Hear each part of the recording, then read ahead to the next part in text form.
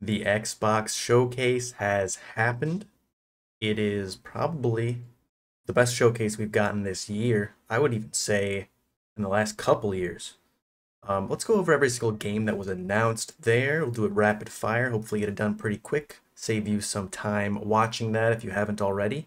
And discuss a little bit about each game that was shown. So without further ado, let's get into it here. This graphic we have here on whichever side of me this is, it's kind of showcasing the big tentpole games that they showed. So this isn't every game that they showed, but it's the big ones. You got your Call of Duty, your Indiana Jones, which we already knew about, your Gears of War, Doom, all that good stuff. So let's just go down the list, cover everything. First one, I think this is in alphabetical order, obviously. Age of Mythology Retold. Again, remaster of Age of Mythology. If you like Age of Empires, you like RTS games, or you liked the original Age of Mythology, something to look out for. If you didn't like any of that stuff, you probably won't change your mind with this, but cool that it's there. Next, Avowed. We saw more gameplay of this, and we've seen gameplay a couple times, and it looks rough to me personally. It doesn't look interesting. I think the trailer they showed this time was definitely better than the previous one, but I'm still like, what's the game? It doesn't look interesting. So kind of gotta wait and see on that one. I think they said that's coming out this year still. No date though, no month given. So we'll wait on that one. Next, of course, Call of Duty Black Ops 6. We knew this was going to be revealed. They showed some the campaign, multiplayer, and gave details on zombies. They didn't show much on zombies, which is what I'm most interested in. But biggest news really is that it's coming to Game Pass day one. Hopefully they put some of the other Call of Duty games on there, but that's interesting. Game Pass day one on Xbox and PC for your big tentpole release. It's gonna be interesting to see how that goes for them. Next, Doom, a Doom sequel, or I guess prequel. Doom: The Dark Ages, coming out 2025. They announced it obviously only for Xbox, PC. I would think this would still also come to PlayStation, but I'm not sure. They might keep that exclusive. Either way, prequel, kind of like, I wouldn't say medieval time period because there's still guns, but it's more medieval, I guess, in nature. Next one, Fable. Now, Fable was announced so long ago, but they actually showed trailer. They showed what appeared to be at least some gameplay. It looks good. Like it looked beautiful.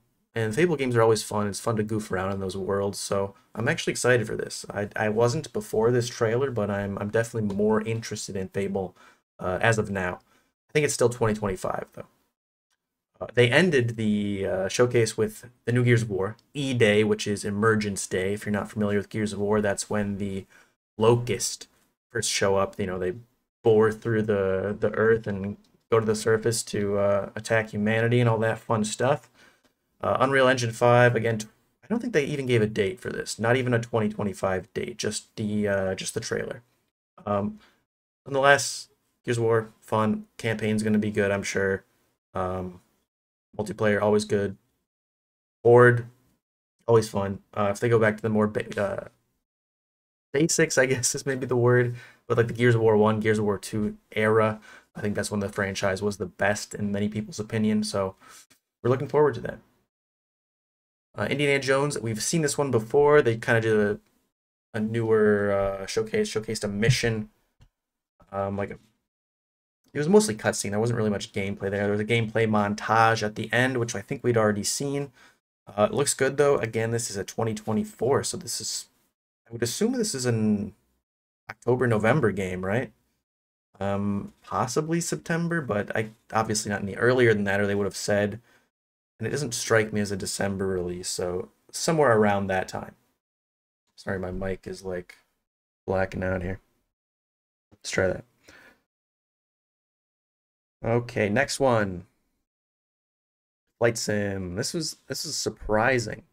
I didn't think they would release a new Flight Sim that quick, but here we are. Flight Sim 2024, Xbox, PC, all that good stuff. The kind of main point of the trailer was there's a lot more activities you can do now. It's not just flying. There's like commercial flights, like flying the planes or the helicopters that dump water on wildfires, like all kinds of different um, options you can do there to keep it more interesting, make it more of maybe a game as opposed to just like a fly around, look at the pretty scenery. Though I'm sure lots of people enjoy the simulator aspects of that game. They finally showed Perfect Dark gameplay, and I don't know what to think about this one because the gameplay they showed, while it looked interesting, it reminded me of like physics shooters, or what's the word? Just those kind of shooters where there's multiple ways to handle a situation. There's a lot of physics-based movement, knocking things over, hitting things to blow this thing up, to knock this guy over, to grapple this guy to this thing. I like that kind of game and that kind of gameplay, but the gameplay they showed was like something was a little off about it. It didn't look as polished as I would hope it would be because this is coming from the initiative, which was when Microsoft announced it, their quadruple A studio. And what I saw, at least in the trailer, is not a quadruple A product. It looks about as good as some indie shooters we've been getting in the last year. So I'll be interested to see how that shapes up, but I'm optimistic about it, but I'm a little cautious as well. South of Midnight, saw gameplay of that.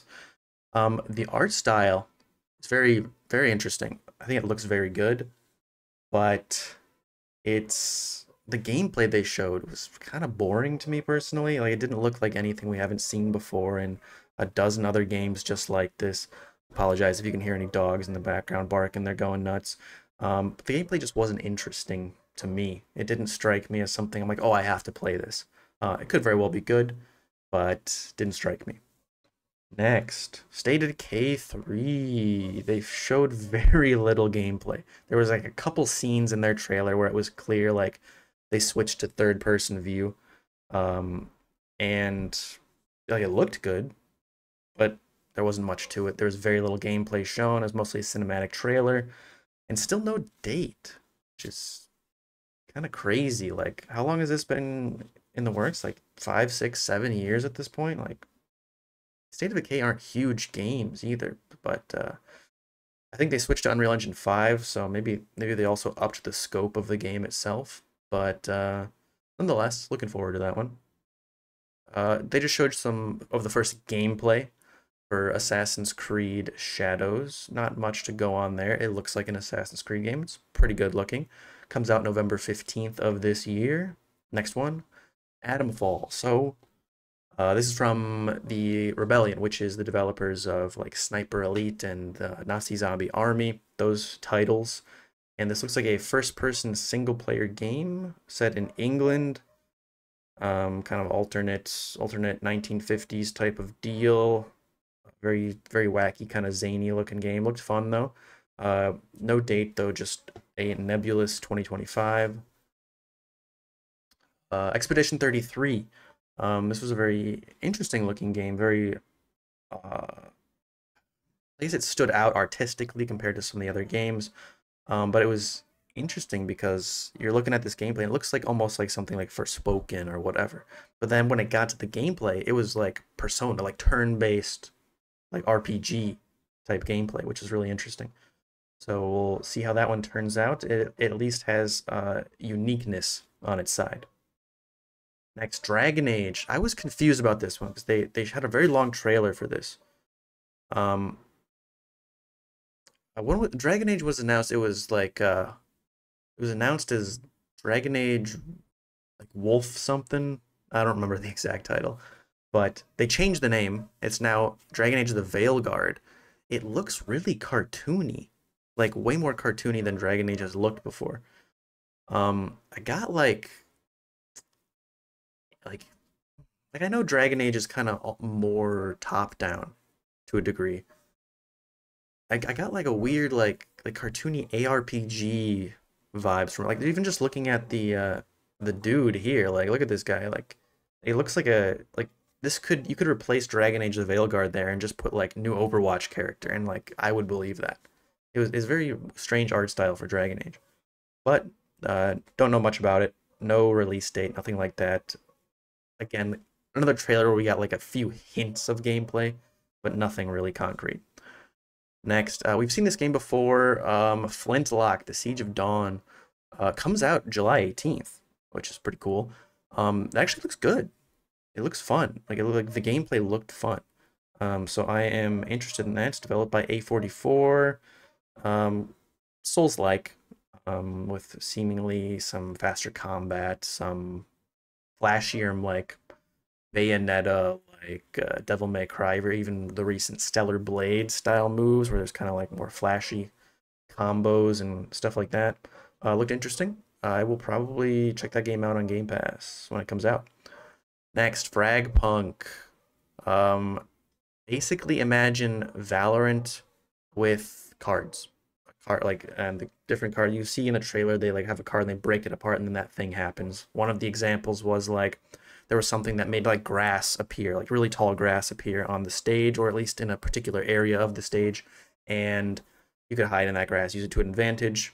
Break one that's like big head mode for the enemies, so the enemies will all have big heads, and various things like that. So card game mixed with like what is essentially Valorant. It looked very, very similar to Valorant. Looks interesting. I don't know if I have room in my life for any more free-to-play competitive shooters, but there it is. Life is Strange sequel. I've never played these games, so I don't know if this is like a direct continuation. It seemed like these were all new characters, but new Life is Strange game, double exposure. The lady's got powers, and it comes out October 29th. So, yeah.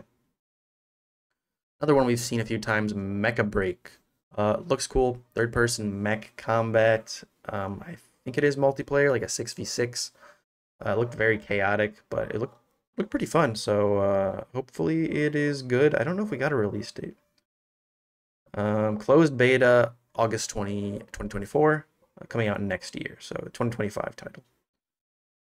I got another trailer for Snake Eater, the Metal Gear Solid 3 remake, Metal Gear Solid Delta.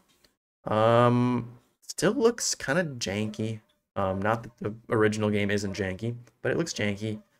And no release date still. Surprising. Mixtape, another, I would call it a Life is Strange like, where it's, you know, teenagers, young people, story-based, walking around, simulator, life simulator, whatever you want to call those type of games.